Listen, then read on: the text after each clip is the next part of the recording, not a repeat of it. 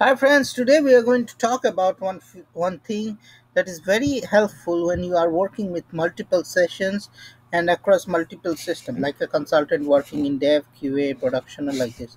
Okay, so that there is generally you can change the color of the system and all those things. But when you have stuffs in the menu bar and you don't really know which is the system, you can already get the system name in these things in these windows. How you can get that? So if you go to click on options, okay, and here if you select I think visualization one, yes, visualization 2, and you say show system name in taskbar button. This is very important. Click on apply and click on ok, and now you can see the system name hs4.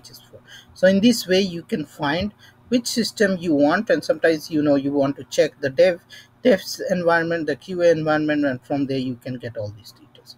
So that's it. Stay tuned to my SAP channel and happy SAP learning. And if you like it, share and subscribe to it, and have a great